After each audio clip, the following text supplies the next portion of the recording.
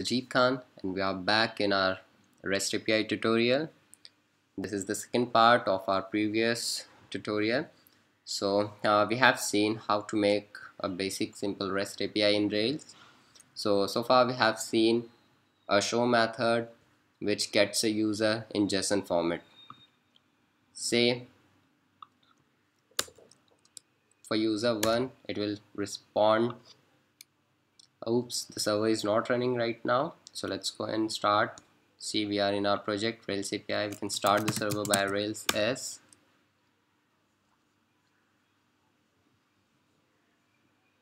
Here we go.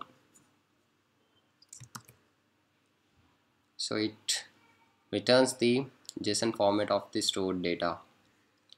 So this we have seen in our first tutorial in part 1. So now we will continue with the rest of the methods like update, delete, and create. So let's move on. So here is the blog post for the second part of this tutorial. So let's create action in Rails API. So far we have seen we have been coding in users controller. So we will be adding a method create, def create, in which there will be a variable which will be blank for now, and we'll be fetching data from a private method known as user params. User params is used to sanitize the attributes to be assigned through mass assignments. So it will have all the data, and if user.save is successful, it will render the JSON data with status code 201, else it will render the errors with status 422. Okay, so let's see our code.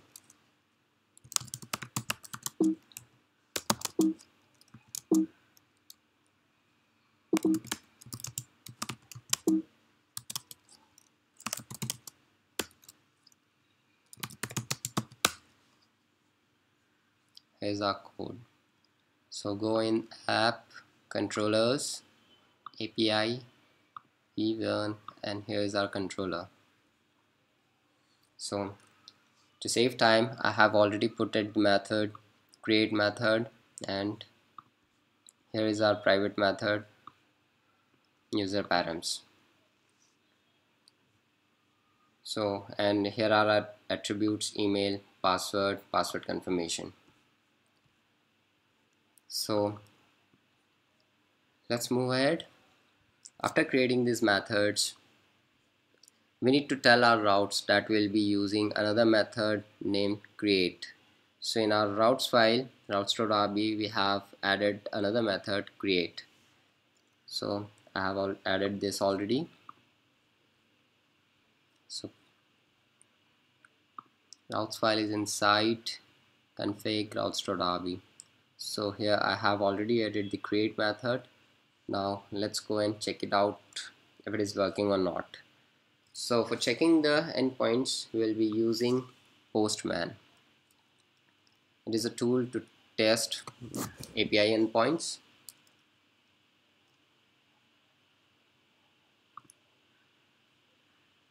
So let's create a record of user. Say let's create it for view@gmail and see if it is working or not. So we have selected post method from here. Our API endpoint is localhost 3000 /API /v1 /users, and here in the body we are using raw, and we have specified the type of the data, that is JSON. So I have supplied the data: user, email, view@gmail. So here is our complete JSON data in JSON format.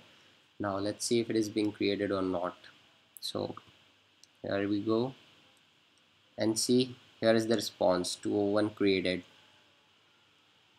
with user ID 9. We can also test this in browser. So let's go, and here it is for user 1, so let's do it for user 9. Here it is.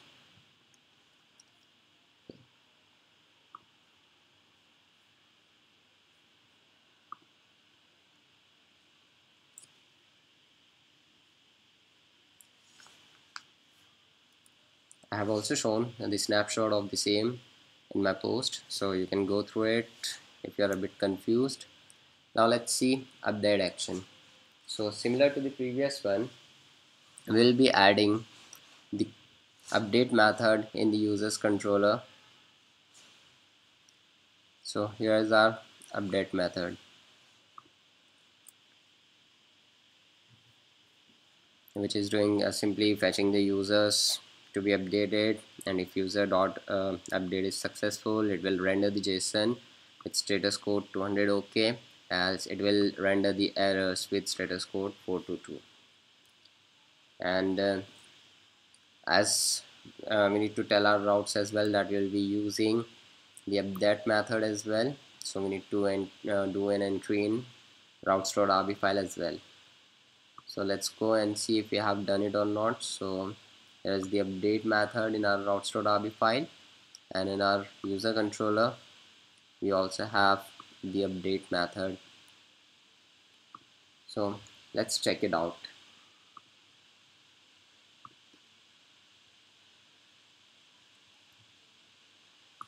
Let's use bash method.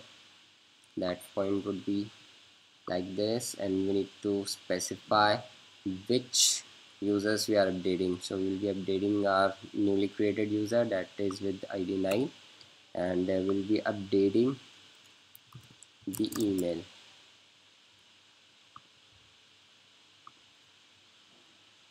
Oops, that was the response. I need to edit here. Okay, so we'll be updating this email, which was view@gmail to view update@gmail. Let's send it.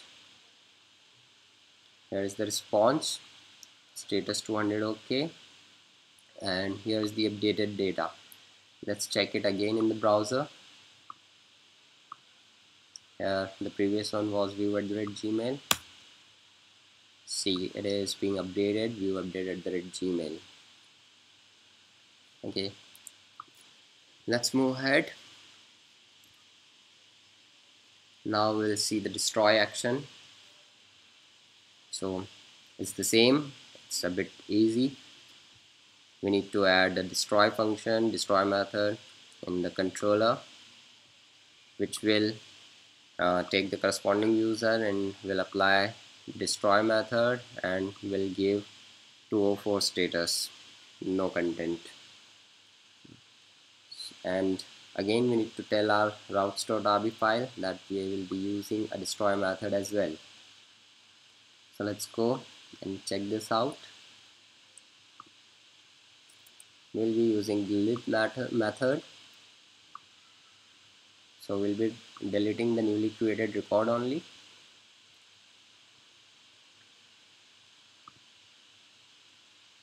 Okay, so it is successful. The status code is 204 with no content. Let's see if that record exists or not. So let's make a get request for the user ID 9 and send. So we have got error page. Let's see in the browser.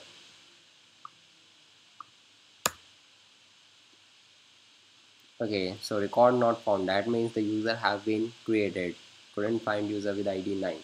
So we have successfully implemented all the methods. Now these errors can be handled, and we are not covering that in this tutorial, so we are restricting this tutorial after the CRUD action.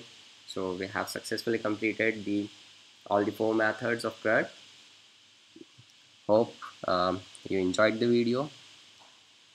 Thanks for watching.